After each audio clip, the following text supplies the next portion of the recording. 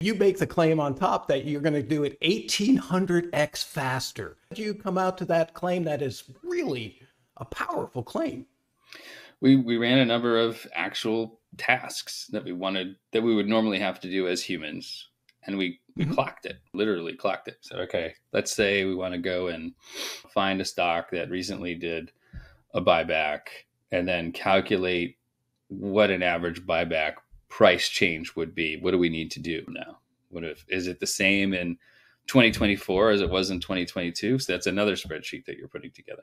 So all of that is sort of the process that you would have to go through to automate something that for us takes a second, physically reading them, looking for events, versus the system, which can read 30,000 documents in a minute. If a human wanted to read 30,000 documents, you'd probably be looking closer to 6 months of time.